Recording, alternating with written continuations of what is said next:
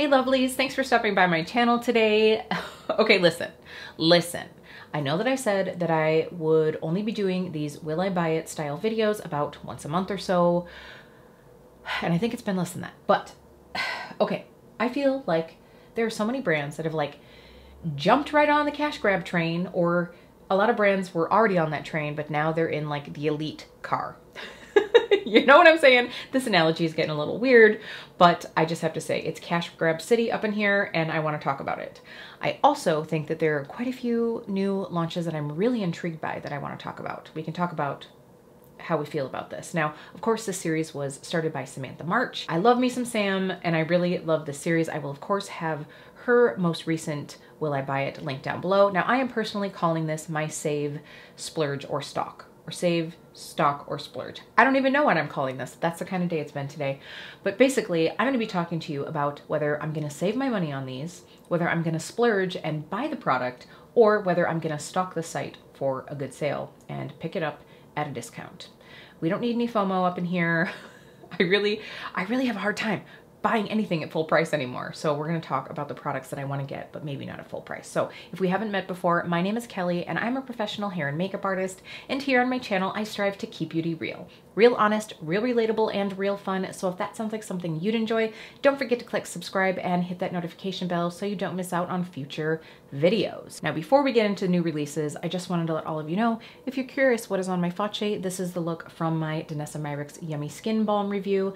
I have a very in-depth review talking about all my thoughts, my tips, who I think this product's for, so I will go ahead and link that down below. So check out that video if you're curious about the makeup or you want to know my thoughts on this product, because I'm pretty sure I did talk about this in my last save, splurge, or stock. If I didn't, surprise, I bought it, obviously. Now let's get into the new releases. All right. I am not even gonna wait. I'm not even gonna wait to talk about this one because you all know I was gonna go and have to talk about this one. This freaking Cup of Noodles collaboration with HipDot and obviously is it Cup Noodles? I thought it was Cup of Noodles. That's interesting. Can we just say here, the whole food collab thing is going too far. It's going too far. We're obviously gonna get into Frosted Flakes. We're not there yet, but we're gonna talk about this freaking Cup Noodles. So I have to say, in my day, before I read ingredient labels, I enjoyed a bit of cup of noodles in my life, and I'm gonna call it Cup of Noodles because saying cup noodles just doesn't seem right.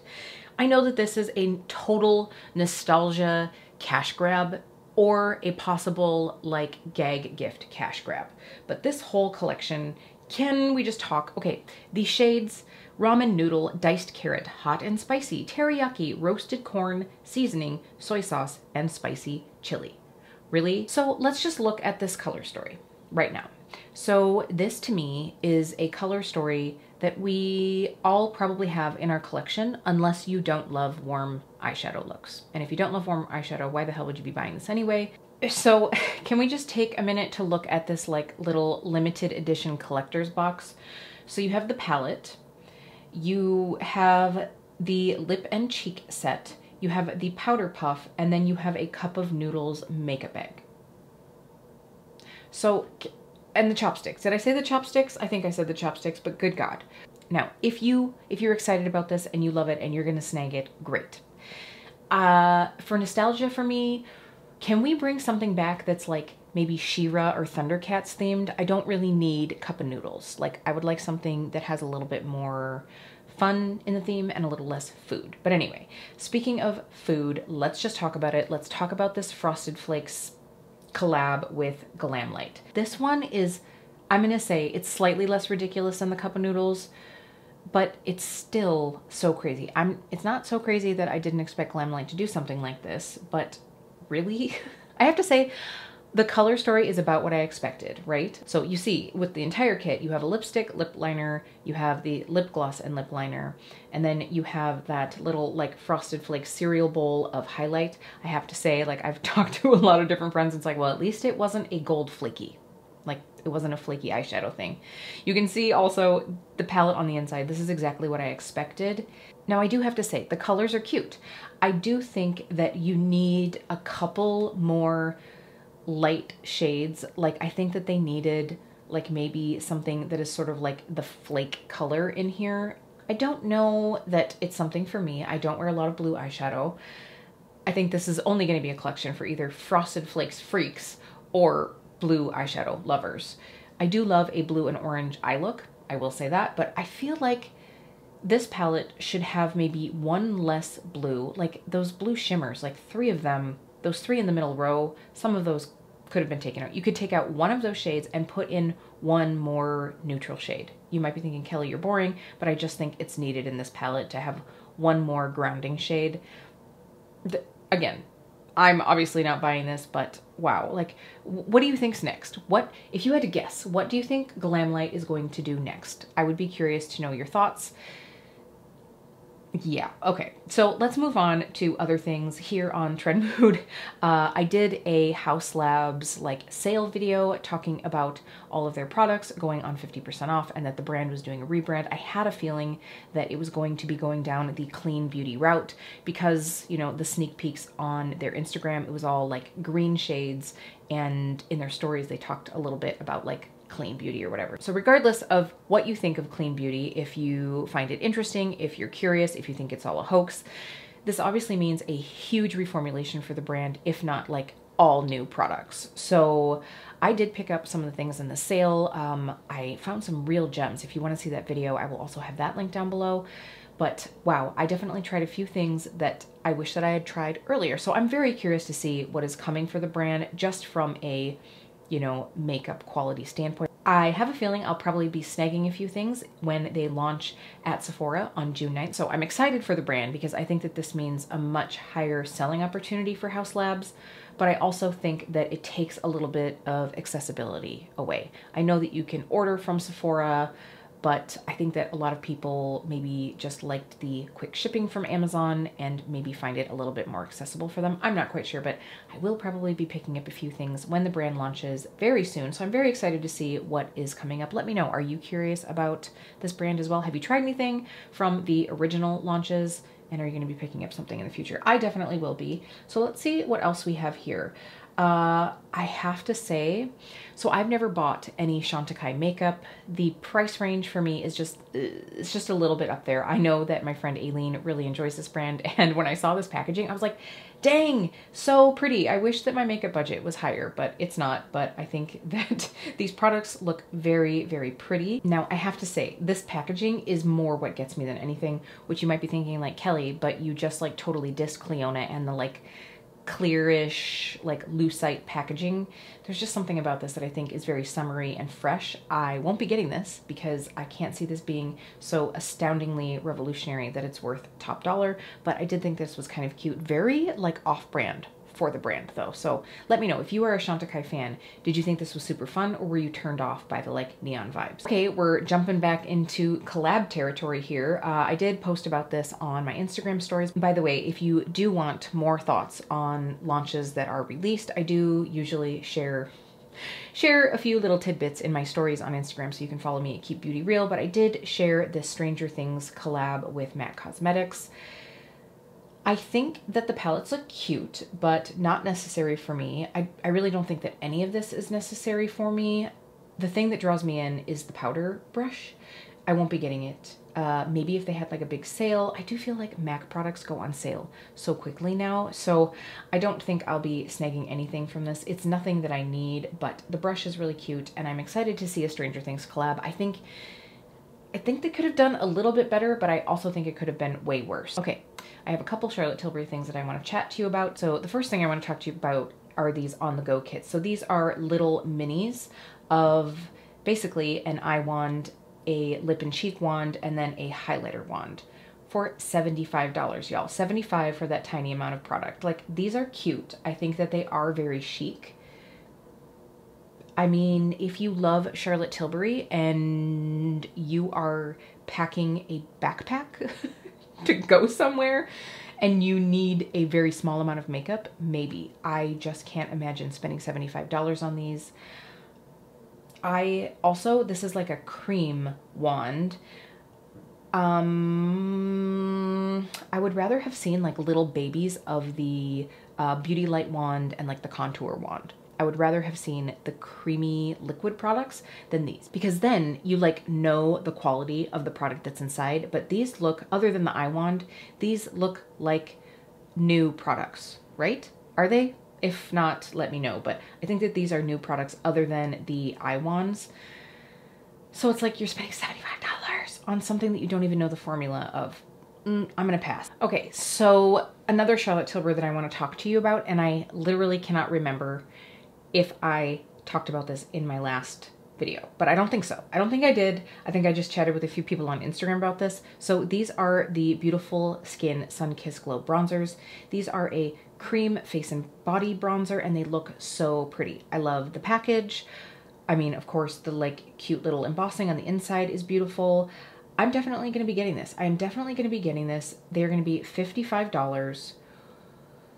That hurts, but it's Charlotte Tilbury. I'm definitely getting this. Do I need another cream bronzer? No, but I just feel like I need this. I just feel like I want this. I just feel like I want this. So I will be getting one of these. Okay, we can chat quick about this Star Wars collab. It is like collab crazy up in here. Does anybody ever just do original content anymore? I'm starting to get a little like turned up here. I'm gonna simmer down.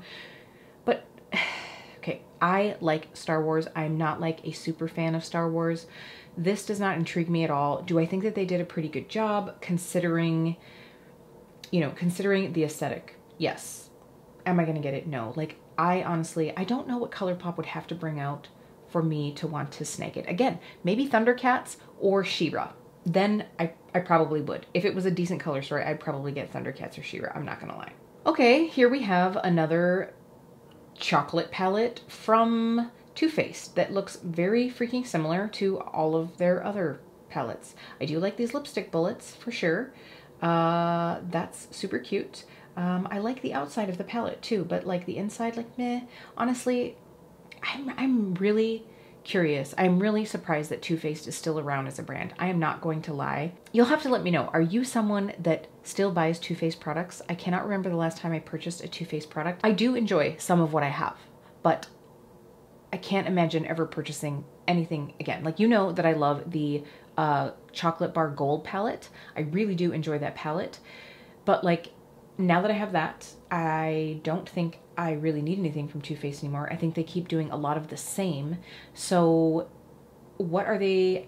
I'm just surprised. I am just surprised. Maybe it's like, you know, if you are watching a lot of beauty YouTube content, I feel like you're at like a different echelon than like the average beauty consumer. So maybe it's like just people who randomly like pop into Ulta and see like a semi-cute palette and don't know that there are things that are like even higher quality than Too Faced. I'm not sure. I'm just surprised that the brand is still here. So let's move on. This P. Louise eyeshadow palette, I love the theme of this. I love the tones of this. You've got some yellows, some like golds, some grungy tones, and some greens. It's like from like citron all the way up into like Kelly green and like even like a little like limey neon green. I like this.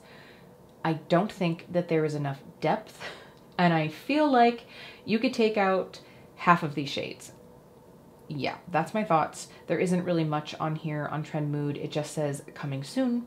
I will not be buying it, but like, oh, so close. Love the theme. It needs to be like narrowed down. Like, can we get a Cliff's Notes version of this palette, please? Then maybe I'd be interested, and maybe with a little bit more depth. Really? Like, okay. Is Essence the best brand that Jurassic World could partner with? What about this screams Jurassic World? Like nothing? Like nothing. The color of the brushes is more like Tropical Fiesta. I don't know. I mean, yeah, you have some green and you have some brown to like represent dinosaurs maybe. This is a total miss. Like, what is this? Again, another cash grab collab. Ooh, cash grab collab. That's going to be the name of this video. All right, another MAC Cosmetics release. These are the Color Excess Gel Pencil Eyeliners. Lots of very vibrant colors here. $23 each. That's obviously kind of pricey. I did go ahead and pick up more of the Haus Labs gel eyeliners after doing my video because I really did like those. I have one eyeliner. It's not a gel eyeliner. So this is the Technical liner from MAC in Color Matters. It's like this kind of like limey green shade here. This was really disappointing. The color is beautiful. If you swatch it on your hand, it's great. If you try to put it in your waterline, it really doesn't want to go. If you put it on your eye, like on your actual eye skin, lower or like upper lash line, it's hard to get a crisp line because you have to like use quite a bit of pressure. Even when it was like a fresh new liner, I bought it right when these came out. It just isn't the greatest formula. I'm hoping that these are creamier, but I don't see picking any of these up right now. It says that they're 24-hour wear, smudge resistant, and smooth glide application. I don't know, we will see. Maybe if I'm like in Ulta and they have them on hand, or if I'm at a MAC counter, I would maybe swatch them, but for 23 bucks, I can't see picking these up. I mean, that's around the price of the Urban Decay ones, right? And I know that I like those ones, so I'd probably just pick those up. But if you are a MAC lover, that is coming down the pipeline, as they say. I know that this one has been like talked about. All right. Here is a product from Jones Road Beauty, which of course is Bobbi Brown's brand. This is the WTF, the What the Foundation. So we have 12 shades here. So looking at these shades, I have to say I love that you can see some very deep dark. I also have to say I don't think that they go light enough. And I think that they are lumping people into depths rather than like skin tones. So from what I see here, Porcelain and Fair both look like cool tone shades, just from this picture. Light looks like a neutral shade. Beige looks cool toned. And then you have Medium and Medium Honey, which both look, medium looks like neutral to neutral warm. And then Medium Honey and Honey are both on the warmer side. And then as you get into the deeper tones, most of them look more warm, although it does look like maybe you have a little bit more of like a neutral shade in there. So I feel like there are just a few gaps here. Also, I'm so confused because when Bobbi Brown launched this brand, she kind of was like dissing foundation, and that's why she has those like little like color sticks or whatever, which is so funny because sometimes you see content where people are like, oh, you don't need foundation, you just need a little of this color stick, and people like basically draw it all over their face, and I'm like, and the difference is, like, it's cool if you're just going to put a little bit here, a little bit down the nose, like here to hide some redness. But sometimes people just basically like paint their whole face, draw a beautiful picture on their face, and then like blend it all in. And it's like, so you just basically put foundation all over using a stick. That's cool. So I don't know. I also have to say WTF is like, seems a little off-brand. Seems a little off-brand for me. So I'm very confused by this. I'm not really all that interested in it. There are so many like tinted balm things coming out on the market right now. This is not one that I need. Oh shoot. Okay. I gotta kind of backpedal a little bit. Seeing these lip injection maximum plump shades, this reminds me that I do like some of these Too Faced glosses. I can't remember if this is the like type of gloss that I like or if this is the different one. I'll look at it. I won't be buying any of these. Honestly, I need to put myself on a like lip gloss ban for a while.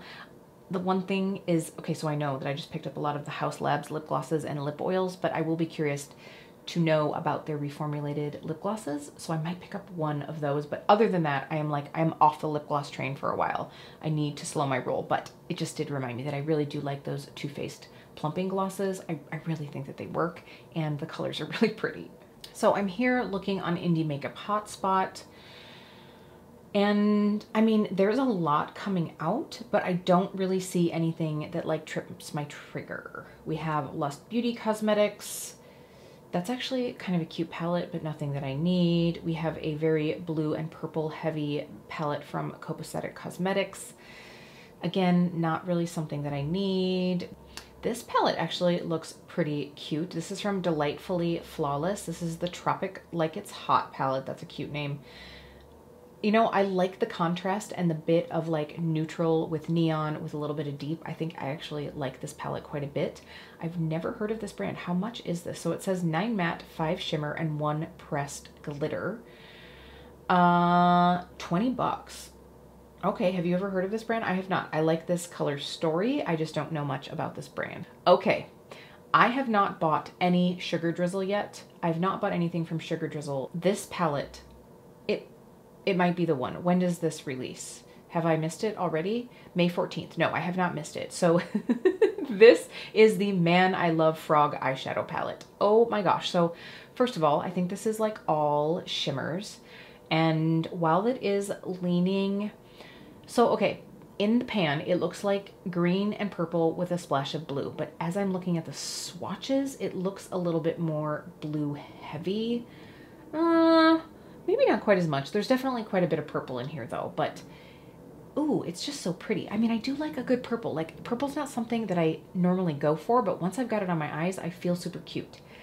Okay, y'all have to let me know. How do you feel about Sugar Drizzle? I know some people really, really love the brand. Please let me know down in the comments if I should get this palette, if you would be curious about my thoughts, because if I get a good response from this one, I might snag this to try and also to review for all of you. Oh my God, okay, can I just say, I'm looking at these Mythic makeup sponges from Mythic Beauty House. Never heard of this brand. I know that they're meant to look like hearts, but they just look like little booties. I'm not gonna lie. Like, especially because the first one that caught my eye was the peach one, and it just made me think of a little peach booty. It just gives me the like peach emoji vibes, and we all know that usually that's like the symbol for a cute little booty. So they look really cute. Oh, $12 for 2 sponges. That's not too bad. I've never tried these, but now I just have booty on the brain.